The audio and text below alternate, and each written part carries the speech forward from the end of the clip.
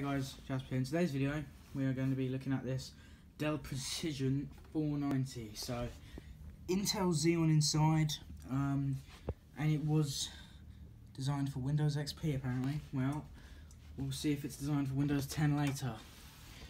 Alright, we're gonna have a little look inside. Got the Dell way of undoing things, which is annoying. I've already had a look at this inside, so it's no surprise to me, but it will be a surprise to you, maybe. So, it's got this intelligent, like, caddy system thing. So, for a hard drive, we have... Let me unplug it. We're going to start with the normal stuff.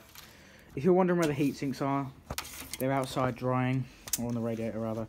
So, we've got a Samsung 160 gig hard drive.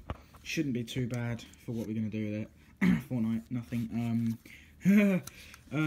So yeah, we're going to see if this thing will run Fortnite. This is going to be very interesting, as it's a pretty much 15-year-old machine. It'll be surprising if it actually does run Fortnite. So for the graphics, we have... Hang on. Let's undo that. Apparently live sell when you got a Dell. I disagree. Let me just undo that latch.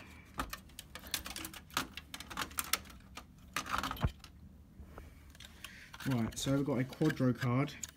Ooh, that bearing. Listen to it. Yeah, that's done a lot of revolutions, obviously. So we have a...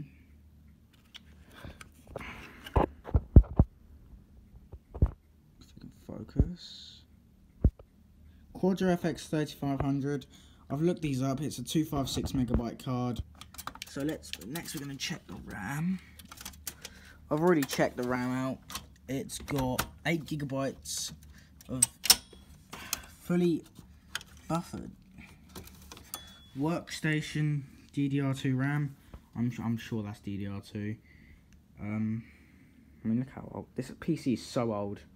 It's got to be DDR2. I've put the paste on the CPUs. It had 2 dual-core Xeon 2.66 GHz in there, so that makes it a quad-core. That's 8 gigabytes there, so 2, 4, 6, 8. Yeah, 8 gigs. So that's not too bad actually, especially if it was like back in its day. That must have been quite a fast machine. It will probably be alright for Windows 10, I suppose. So what we're going to do is we're going to boot it up. It may have an OS on it. It may not. We're going to find out. I'm just going to move the Z600 out of the way. Get this thing booted up. Let's see what it does. Any signs of life? Is the card dead? Is it good? Please be good. Yes! Let's go! The Dell, the 14-year-old Dell, runs. Not even loud either. F1 to continue. There we go. Has it gotten up?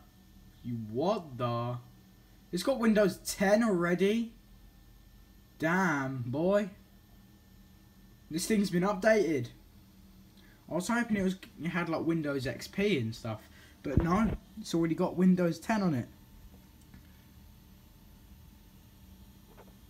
If it's got a password, that's going to be annoying, but if it's just a quick sign-in thing, then that'd be great. Okay. Well, we'll restart for you. Well, thank you. We see a problem then, already. We're going to have to reinstall Windows, I think. Okay, so we need to reinstall Windows. RIP. This is a IDE drive, by the way.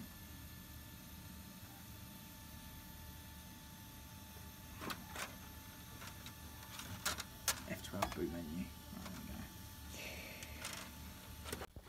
Good news is we've installed Windows 7 on this. The bad news is I cannot get driver support for the what's it called? NVIDIA Quadro FX 3500 for Windows 10. Though it is available for Windows 7, so you know what we're going to have to do. We're going to have to switch up the OS a little.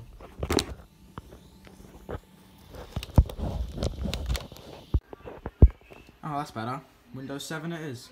So now I can install this graphics card and have the support, because it doesn't support Windows 10, but Windows 7 does support it. So what we're going to do is turn it off and get that all done. But we've also changed the hard drive, because the old hard drive was toast. It just simply wouldn't boot into Windows 7, just didn't like it. So yeah, what we're going to do is we're going to turn it off, put the old card back in, and I'll catch you then. This is how I install the graphics card. Here's the inside that it looks like. 2 hard drives here, caddy, just like that. That pretty much works. It's quite stiff. Dual Xeons in there, so there's 2 dual cores, which makes it a quad core. 2.66 gigahertz, so it's not too slow of a machine. 8 gigabytes of buffered RAM, DDR2, and the 256 megabyte Quadro FX 3500. So guys, while I was cleaning Dell, this is one of the fans that's inside it. So this is an average fan you get, and that's the fan that's inside it. That sits about there. Look at the size of this bad boy. That's my hand, and that's the fan. That's humongous. That is huge. Oh my days, look at the dust. Yeah man, look at the dust in there. So I'm going to clean that out and put it back in. And this is just a little cutout, but back to the video. What we're going to do is we're going to plug it in and stuff, and just see what it's like to run. So the PC's where my Z600 normally sits. I definitely really do like the look of the front end of these. Really nice. I don't know, just really cool looking. Like, especially when it says the Intel Xeon inside, the really old way. Used to say it back in 2006. Windows XP came with, but it does support Windows 7. So we're going to be doing a turn on, a boot up, and watching, see if it plays YouTube and stuff. And I just want to show you the lights on the front.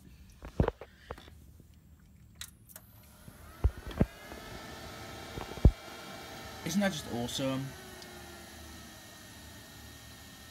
I just find that really cool, and I like the old BIOS as well, where it says Intel inside. That's awesome as well. This is like a Windows 7 boot test.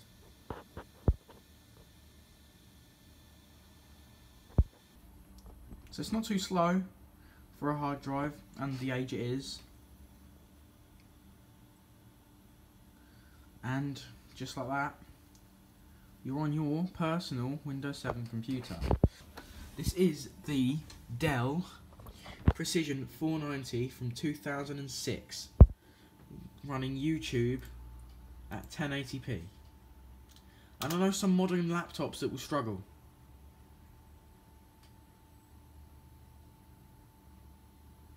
So, like, honestly, this is just a brilliant computer all round. Like, you don't need to spend that much on a Mac. You could just get one of these. No, I'm only joking. But yeah, you could still build a computer, or take an old computer that's got quite enough power, a good enough graphics card to watch YouTube at 1080p. And I tell you now, if it can do that, it'll run Minecraft.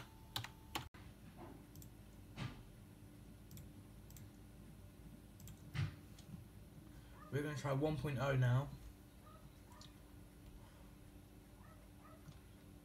1.0 should not be a problem.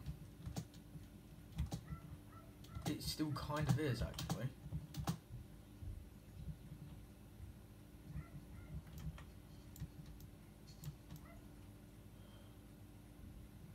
Well, 1.0 runs, guys. You can run Minecraft 1.0 on this 15-year-old Dell. So there you have the free Dell workstation. Hope you enjoyed today's video. If you want me to sell it, let me know in the comments. Or if you want me to keep it, let me know, because I have people interested in this computer. Hope you enjoyed today's video.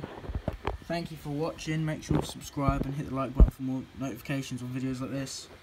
Thank you for watching, and I'll see you in the next video.